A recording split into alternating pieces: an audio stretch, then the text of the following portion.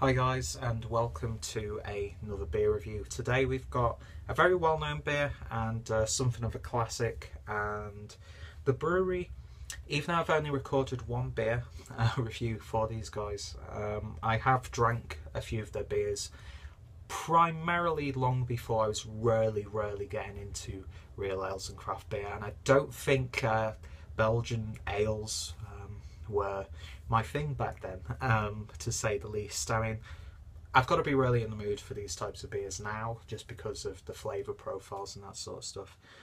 But I'm so happy because these beers are now easy and affordable to pick up here in Germany, because I was initially going to wait till I was back in England before I tried another beer from these guys. But it is, of course, the Leffe Brewery, or Leffe, I'm not sure how it is properly pronounced. And this is a bottle of the Brune Brown.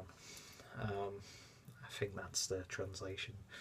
My masterful skills of deduction made me come up to that conclusion. But yeah, Leffe. I remember drinking this a couple of times with my mum's boyfriend, who is a really big fan of like these dark beers, and like I was saying, it wasn't really my thing when I first tried it. But if you remember, I did a review of the Leffe, the honey one with the nectar, which I thought was absolutely beautiful. The honey in that beer used so nicely, and if I don't mistake it, Leffe is part of the AB InBev group, and yeah, as far as I know, they've not been messed with. Are they actually part of the AB InBev? They've got no information on the bottle about that. You guys know. You can murder me in the comments, as Jonathan says. But yeah, really nice traditional looking beer. Picked this up for like €1.30, so I'm not complaining at all. And they had the regular Leffe as well, and you can pick it up in 4-packs, as well as a couple of other Belgian beers that I've been to. I can't remember the name. But yeah, anyway, but I know a lot of the online shops here in Germany are starting to stock more of the range from these guys, and even some of the stuff that you can't really pick up in the supermarkets back in the UK, because you can always pick up a Leffe in a supermarket, it seems. And yeah, so 330ml bottle, waffling on already.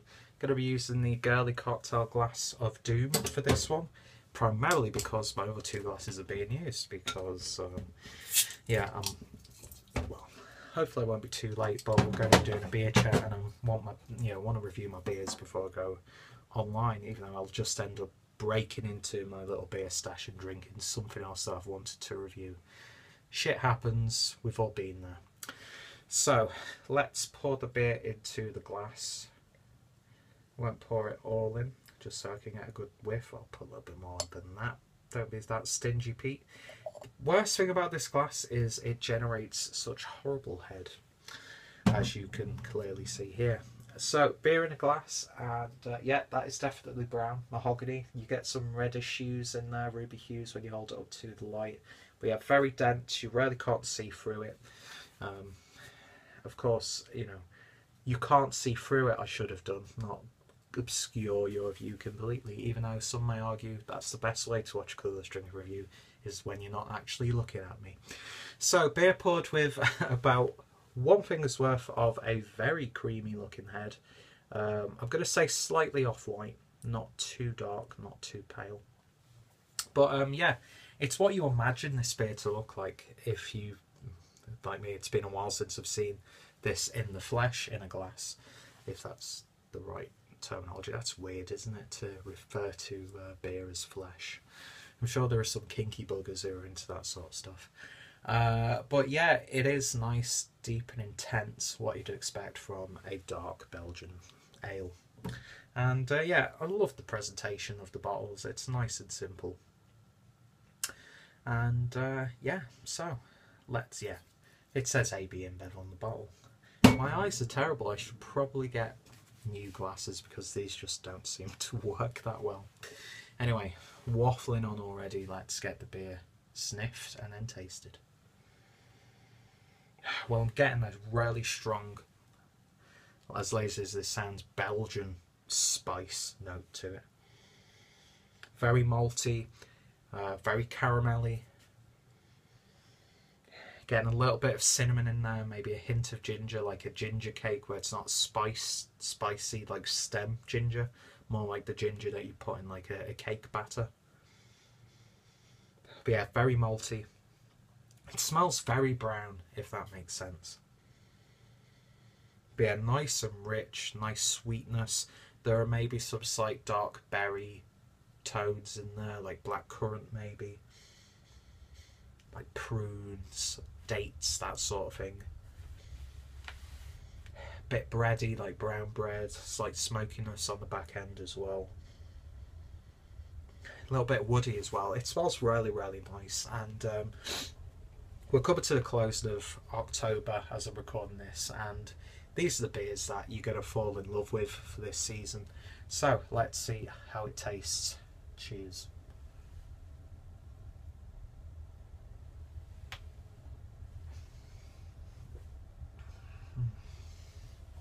It's so flavourful. You instantly hit with flavour. I love reviewing beers, but sometimes you drink them and then it takes a little while for flavours to develop. You instantly hit with like this nice treacly, malty, roasty, caramelly sort of flavour. Not too intense, but it's left my lips sticky already.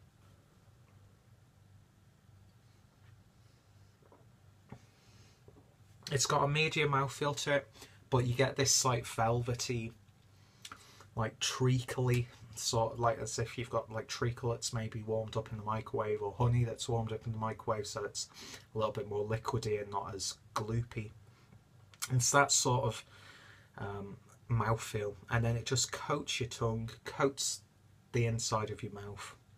I'm getting like hazelnuts in there, maybe some maybe a slight cashew sort of flavour, very, very slight though. Stuff like Black Forest Gatto, rum raisin, all these nice intense flavours there. And this like woodiness, which sort of reminds me of maybe like a toned down bourbon sort of character, which complements those really robust and heavy flavours. But you've got these heavy robust flavours, but the body isn't too heavy.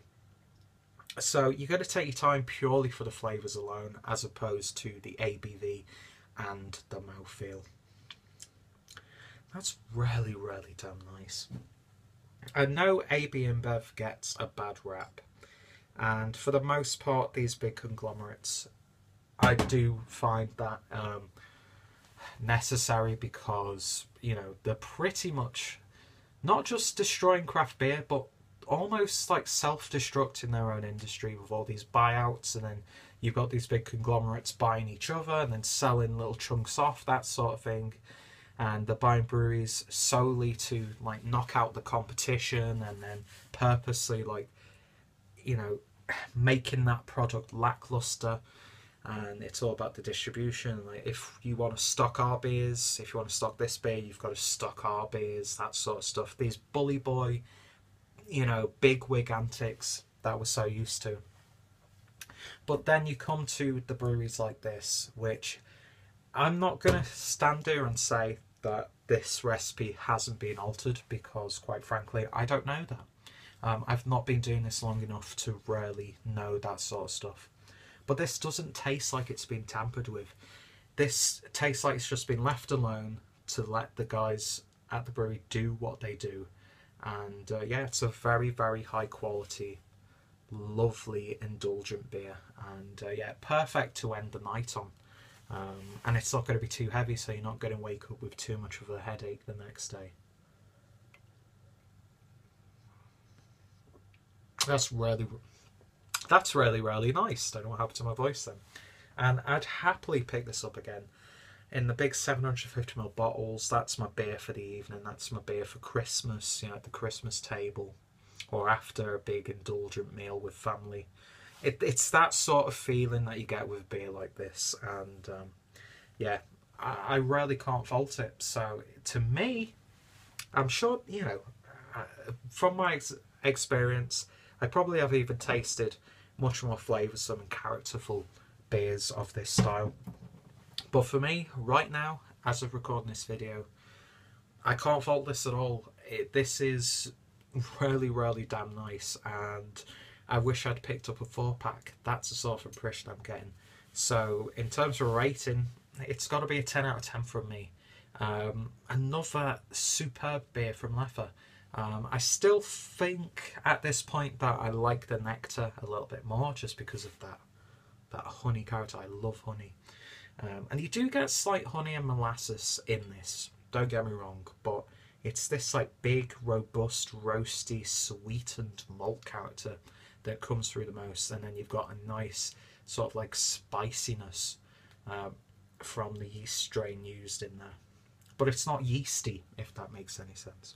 Just a wonderful beer, and I'm sure a lot of you guys would agree with me. So yeah, it's a 10 out of 10 beer from me.